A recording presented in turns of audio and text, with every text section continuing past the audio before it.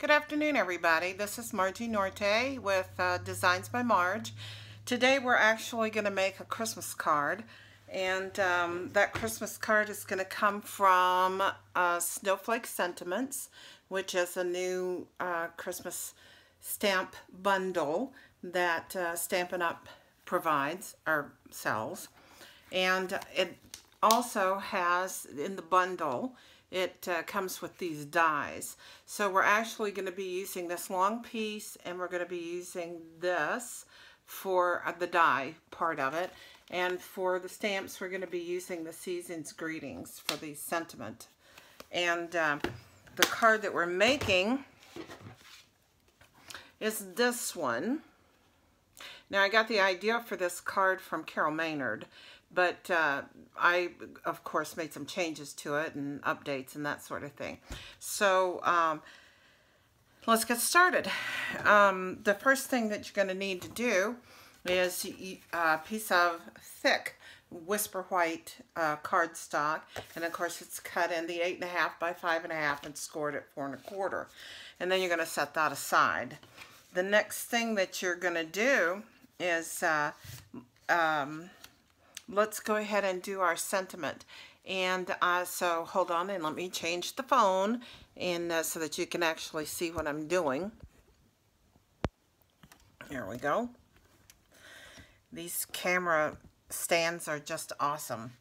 So the sentiment is going to go on a piece of Whisper White that's 3.5 by 3, and I actually did the stitched shapes oval, the largest one, for that. You're going to use your Versamark because we're going to emboss this in silver. So you're going to use your Versamark with your Season's Greetings. After you use your Buddy pad to make sure that all the stuff's off of it, all the unwanted things.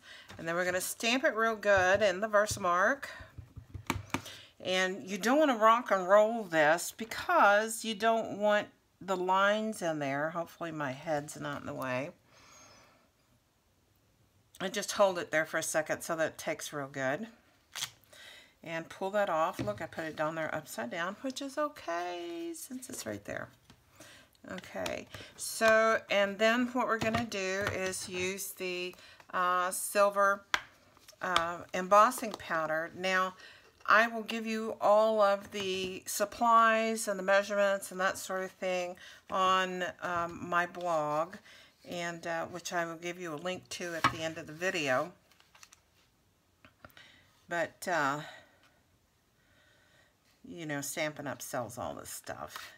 And their products are, you know, they're the best that I've seen. Their products are such good quality products. See, I made them mess with it. So I told you not to rock and roll, and obviously I did. Okay, so there it is. We're going to set this aside and put the lid on it so that I don't kill it.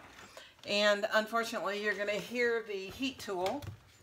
So, hold on. You want to make sure you get your heat tool hot before you put it on your sentiment. And you'll see, oops, how pretty that's going to be.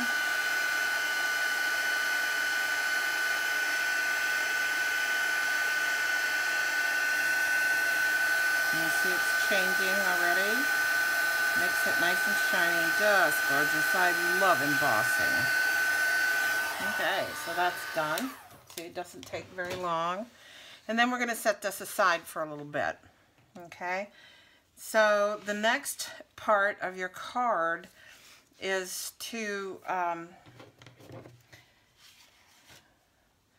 have the, this is the Year of Cheer DSP, and it is cut at 5 1/4 by 4, and you're going to layer that on a piece of basic black, which is cut at 5 3/8 by 4 1/8. And like I said, these will all be on the website, on the blog, sorry. So I use a product called Fast Fuse. I love it. It's a little bit stronger, and so it keeps your card in place a little better. But whenever you're pulling it, you need to like just flick it, right? And then the next time you pull it along your card, flick it in the other direction. And you'll keep your glue roller in the proper place when you're doing that. So I've never really had a problem with Fast Fuse at all. But if you don't follow the rules for it, you'll find yourself trying to fix your Fast Fuse, and you'll ruin your whole roll. So we want to line that up real good. See how pretty that looks. That's just gorgeous. So then we want to bring our little card in, and we can go ahead and put it on our card.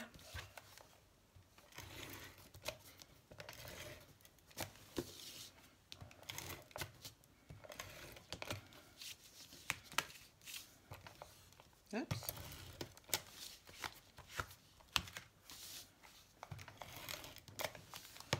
Not a good idea to stick your fingers in the glue.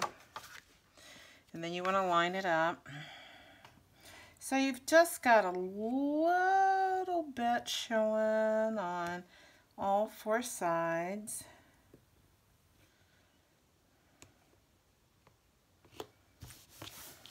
Okay, so isn't that pretty? Now that our little sentiment has been setting for just a little while, we can actually go ahead and put it on the silver part. So that part will be done. So I put just a little bit more stuff on this one and center that.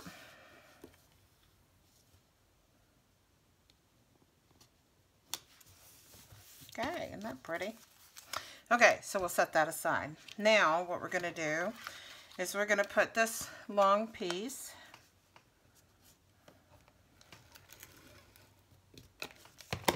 about 1/3 up from the bottom, I guess. Trying to make sure that it's straight. It looks straight. Okay, and then we'll take our little snips and just cut the edges on both sides. Oops, I better turn it around. Okay, and there we go with that. Now we want about 5 dimensionals. Of course, I forgot to take the dimensionals out.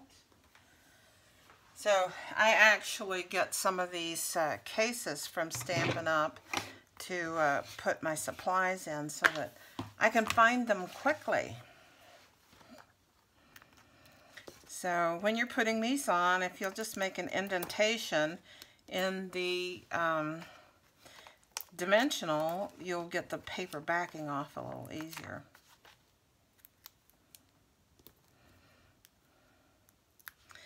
And I know a lot of times we struggle with that, so, and see how easy that comes off. Not a big problem. Okay. All right, so then we're going to put that right center of the silver bar, but so that it's has some showing on each side. Okay. Then we come to these cute little things. Now, when you're working with these, you use your piercing tool, or I do anyway. You might have something that works a little better. But you need to separate the paper from, you know, the paper backing from the, there it is, yay, from the adhesive sheet.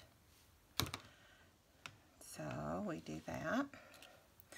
And I want to put this one, I like this one, like, you get it around that dimensional. So I kind of like it right there. And then you get your other one. So see, this is so much fun in the assembly if you get your stuff together ahead of time, let me tell you.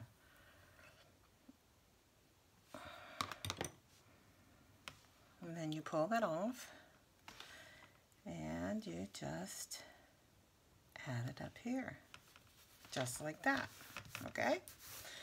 So then we want to do the inside of the card. Oh, no, we want to put our little,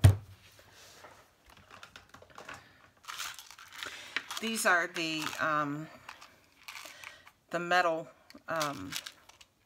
pearls, the metal rimmed pearls, and that I think are just gorgeous. And what I did with them is there are 3 sizes, and I used one of each size. So you do what you want to do. But I kind of like the big one down here.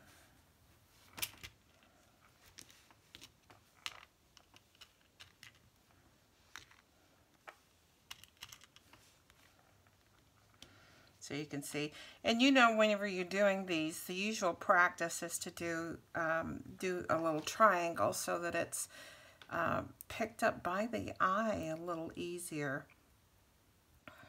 So,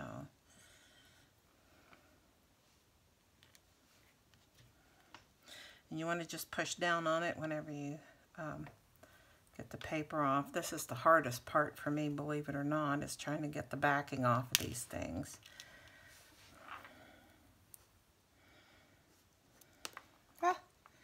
See what I mean?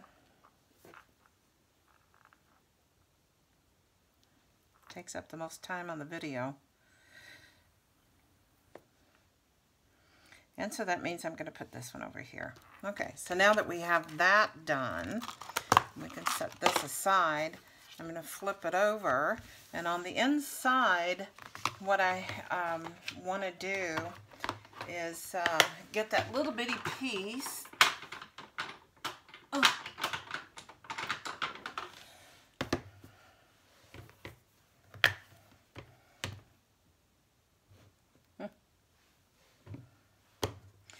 We need to put a sentiment in here. So you can say whatever you want to say. I kind of like this one, which says, wishing you a season of joy, a season of cheer, but most of all, a wonderful year. And I really like that. I think it sends the right message. So I want to do that in the Memento Black. And yes, Stampin' Up! Sells this too. I'm going to make sure that you've got it. And you know the black is the one that's made out of material. And so you have to like do this and then do that so that you can make sure that you're covering your stamp well enough. I like mine like right in the center. I like to have room for a little verse or something, and then, you know, and then here are the little snowflakes, and I want those Memento Black as well, so I'm swirling it, and I want to line those up right at the bottom. So I hope that you can see what I'm doing is going right down to the edge of the paper, and stamping those right next to each other.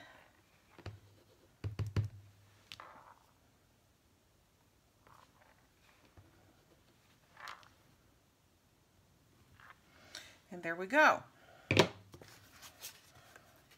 And that's our card. Now the other thing that I do is on the envelope, I stamp the top of the envelope. It's a Whisper White envelope, and this is a medium envelope that fits perfectly fits the card.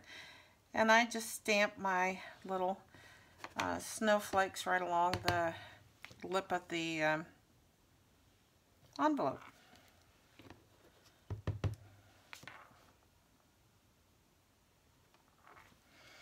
Okay, so that completes our card. So once again, you can see, and it's done. Okay, so moving this back to the position it was in before, so you guys can see my face. I just want to let you know that This video is about 5 minutes longer than I intended it to be, so I'm working to try to make them 10 minutes or less. And sometimes with the cards it's a little difficult to do that, especially with those of us that don't have as much experience doing it. But I do intend to release one of these at least once a week. And so the next thing that we're going to do is we're going to take this card and we're going to make matching gift tags for your gifts so that everything is matching. Okay, so I look forward to seeing you on the next video. Please watch for me. I will also let you know when that video is going to be ahead of time so that you can prepare for it. I hope everybody has a lovely day, and we will talk soon. Bye-bye.